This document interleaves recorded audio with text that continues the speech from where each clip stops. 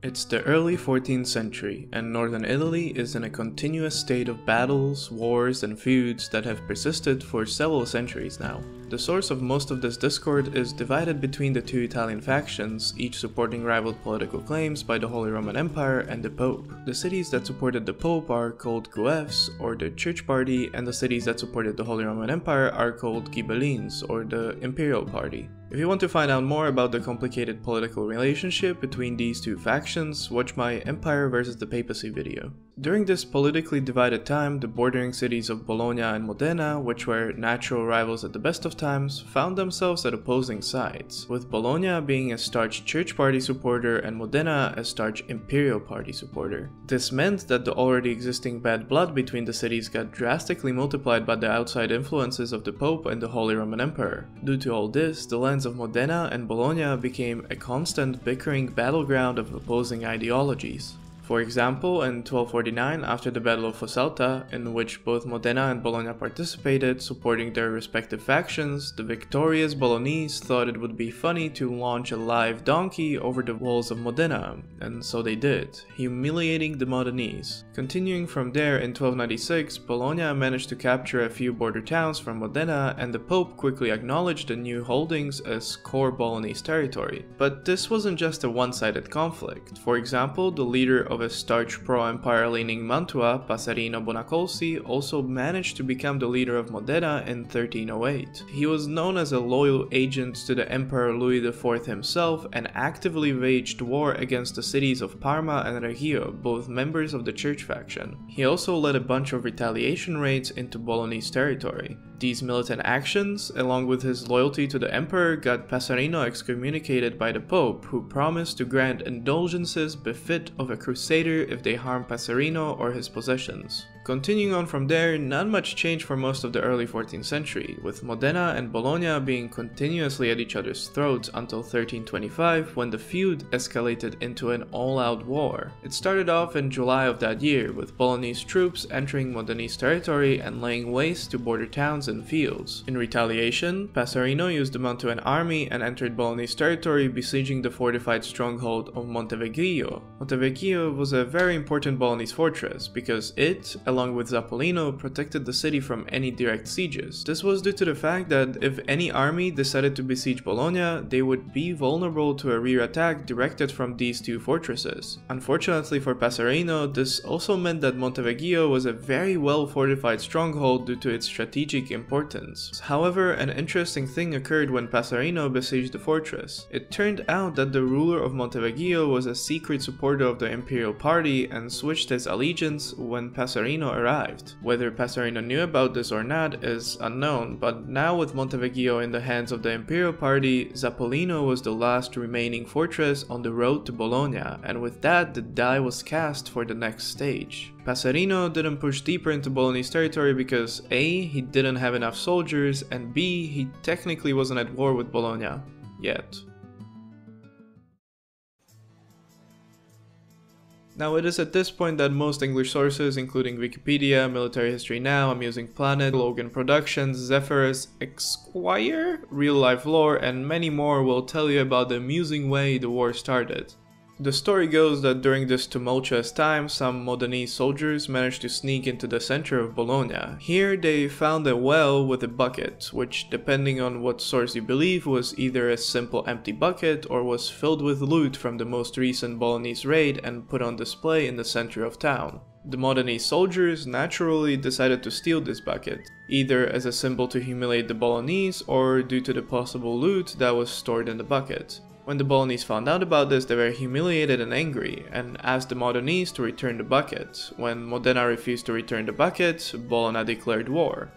Now, this would be a very entertaining and funny story if it were true. Sadly, it isn't. The best way I can put it is that the idea of a Modenese soldier being able to get into the center of Bologna during this time, whether trying to infiltrate or not, is just as ridiculous as the idea of Bologna having a bucket full of loot on display in the center of the city. This story of a stolen bucket being catalyst for a declaration of a war was most likely a misinterpretation of a 17th century poem about the war. This combined with the fact that Modenese soldiers did steal a bucket during this war, but that definitely happened at the end of the war, not at the start. So the actual reason for the declaration of war by Bologna was a combination of many things, including internal politics, the taking of the Montevideo by Passerino, the overarching empire versus the papacy factions, and the fact that Bologna knew they were able to raise more men if they declared war right now than Modena was. And so, Bologna declared war. Bologna was able to muster up around 20 to 30,000 infantry and 2,000 to 2,500 cavalry knights. Modena, on the other hand, had to ask for help from other pro-imperial cities since they didn't have a big army. The Modenese were able to muster up around 5 to 8,000 infantry and roughly the same amount of cavalry knights as Bologna. However, even though the Bolognese had a much larger force, the composition of these two armies was quite different. The Bolognese infantry, although much larger, was ill-equipped, inexperienced, and overall had low morale as a large portion of the soldiers were forced into service. The Modenese infantry, on the other hand, was largely composed of trained retinue of the various noblemen from the aforementioned cities. They were highly skilled, experienced, and well equipped. When it comes to the cavalry knights, both sides were roughly on the same footing with experience, equipment, and training. The first move of the war was by the Bolognese, whom divided their army into two. One part of the army was set to besiege Montevideo, and the second part was ordered to prevent the Modenese army from crossing the Panaro River. At first, the strategy seemed to have proved effective, as the Modenese army was struggling to get around the Bolognese defenses. However, one night, they devised a plan. They faked an attack on the bridge down the stream, which forced the Bolognese to redirect more troops from the mountains. Right after this, the Modenese, under the cover of night, quickly moved most of their army upstream, leaving only small contingencies of soldiers along the bank of the river. Then early dawn on November 15th, the Modenese army appeared at the bank of the Panaro River near Marano, surprising the ill-prepared Bolognese defenders that did not expect to find most of the Modenese army this far up in the mountains. The Bolognese defensive river line quickly shattered, and with the momentum on their side, the Modenese pushed all the way to Sarvale, where they lit signal fires to let the remaining soldiers guarding the riverbank know the main army successfully crossed the river.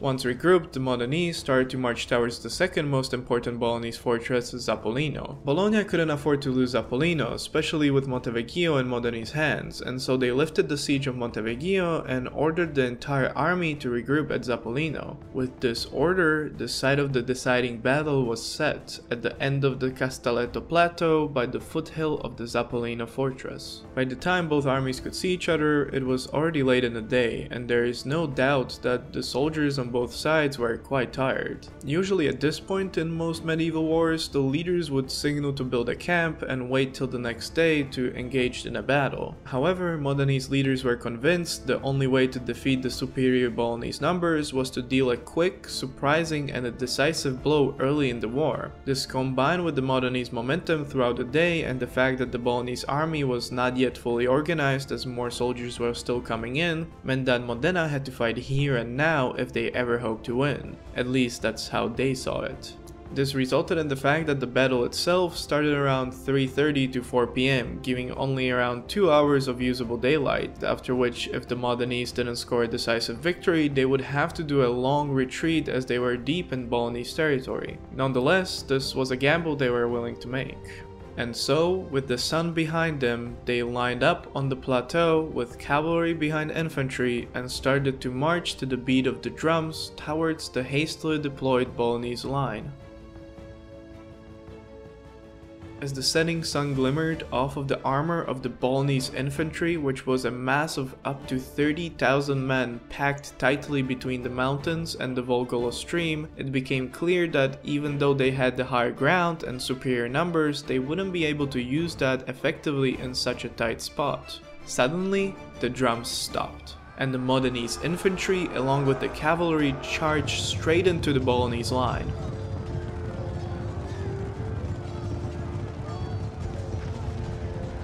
However, what the Bolognese didn't notice was that part of the cavalry diverged from the main group, crossing the stream and going around a small nearby hill, after which when they crossed the stream again, they suddenly emerged on the rear side of the Bolognese army. The Bolognese were caught by surprise, and even though they tried to use their cavalry to stop the rear attack, it was too late. Seeing the enemy cavalry on their rear, many Bolognese soldiers thought they got fully encircled and started to retreat from the battle, breaking the lines and creating a full panic amongst the rest of the troops.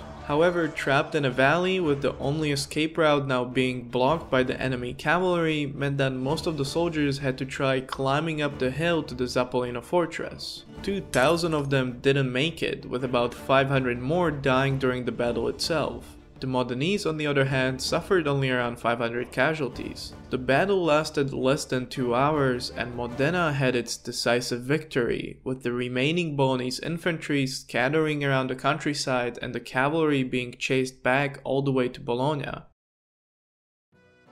After this victory, the following day Modena besieged and destroyed several fortifications plus the locks on the Rena River. When the army finally reached the walls of Bologna, they made camp but didn't attempt to siege the city. Instead, they basically threw a 3-day long celebration party and forced the Bolognese to watch. After the 3 days, and with I imagine a terrible hangover, the Modenese withdrew back to their city, but not before some of the soldiers decided it would be funny to steal a bucket from a well outside of the city walls. Why did they do this? Well, you see, it was symbolic.